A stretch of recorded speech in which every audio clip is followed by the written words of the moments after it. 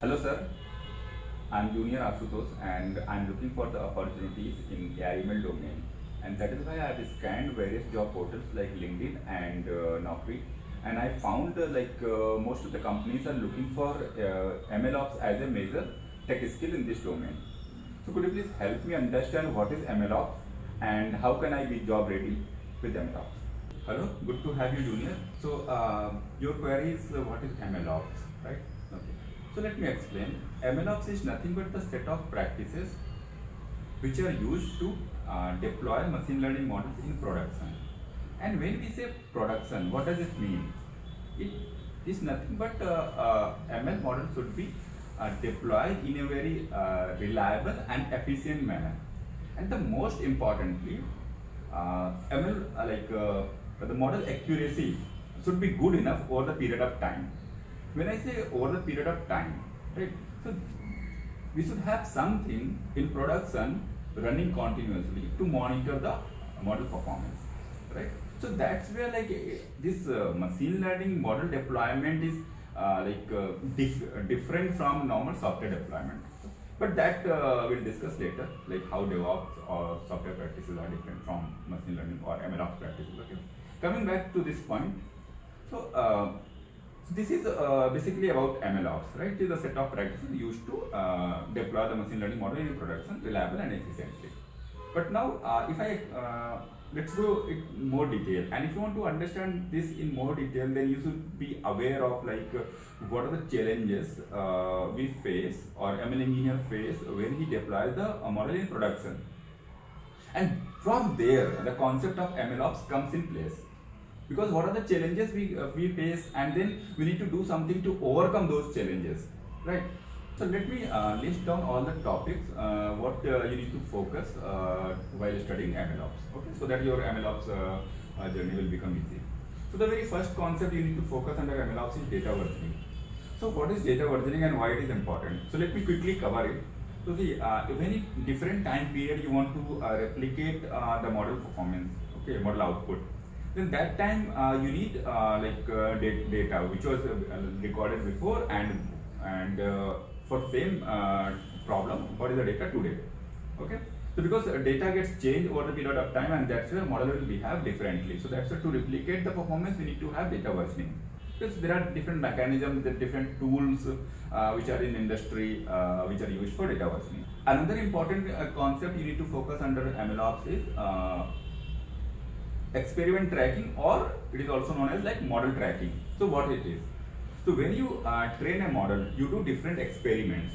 For example, you have a different set of parameters known as hyperparameters, and for each set of hyperparameters you get a different model, right? And then at the end you compare all those models trained from different set of hyperparameters, and you see like which model has optimal performance. So you need to store those experiments somewhere so that you can do the comparison. So for that we should have some mechanism exist to store those experiments. So that's where experiment tracking or model tracking comes in picture. So in industry, ML flow is the widely used tool which is used for this experiment tracking or model tracking purposes. Okay. Then another important concepts comes like feature store. So when you train the model, you do in one of the machine learning lifecycle step, you have feature engineering, right? So when you do feature engineering, you come up with the important set of features. You do some transformation, you generate some new features, okay? In various methods, you get certain features. You finalize some features which will be finally used for the training of the model, okay? And later for you will send those features for model prediction as well.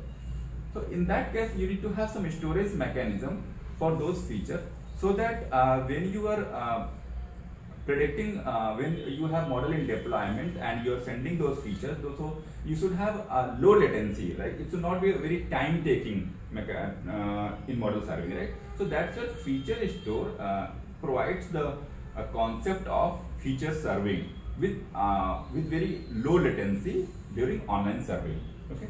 So that is the feature store concept. Another important concept in MLOps is a model registry or model versioning. So like code versioning in normal software practices, here we need to do the model version also, and for that we need model registry. So model registry is nothing but it is the storage for models where we store the different versions of model. Okay. So that is that. Another important concept after model registry is, see, you have now you have experiments, you have trained model, and now what you need to do, you need to deploy the model, right? Then it comes model deployment or model serving. So what does it mean by model deployment and model serving?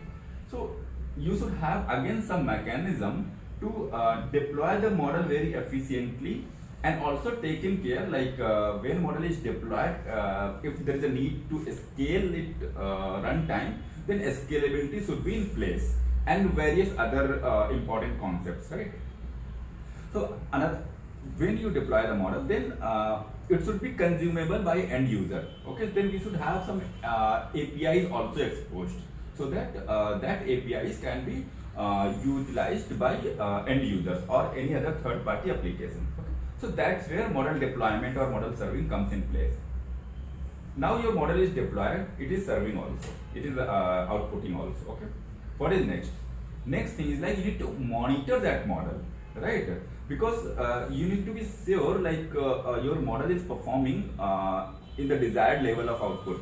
Okay, your model performance is not degrading over the period of time. There could be various reasons why model performance could degrade. We'll discuss later. But right now I am focusing on the important topics. So this model monitoring is one of the important concept. Okay, and then from here only the another concept is like model drift. So model drift is directly related with the model performance degradation over the period of time. So there are two main types of drifts, like one is data drift, one is concept drift. So data drift is related with like when you have some changes in your independent variables. Okay, it could be seasonality or it could be any other outside factor. Okay, because of that your independent variables behavior got changed. Okay, and then it will have direct impact on model performance. Another kind of drift is known as concept drift, and that is related with your target variable. Okay, when some external factor, for example pandemic happened, right? So behavior of this target variable will get changed. So that's where like concept drift appear. Okay. So you need to understand these kind of drifts as well while preparing MLOps. Okay. So this is another concept, and two more concepts left like after model monitoring and model drift. What could be? Like see, now you observed, for example, the model performance is degrading. So what will you do, right? You need to take certain actions, right? So for that we have a concept like continuous training. So continuous training is the most widely used buzzword in the MLOps. Okay. So when there is a degradation in model performance, you need to have some mechanism which should automatically trigger the retraining of the model. Okay, so that's where continuous training is very important. And after continuous training, of course, you have everything in place. Then you need to build some pipeline to so that it takes care all the steps automatically. Okay, then we need to build the jobs and pipelines, and then we need to take care of the scheduling. Okay, there are certain tools which take care of these things. And then like nowadays, in AI/ML industries, people have started talking on the model explainability as well. Okay. So it is like sometimes we call it model explainability or AI explainability. Both are somewhat similar. So what it is basically?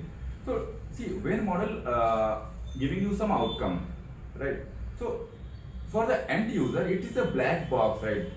He doesn't know why and on what basis a model is producing this output, right?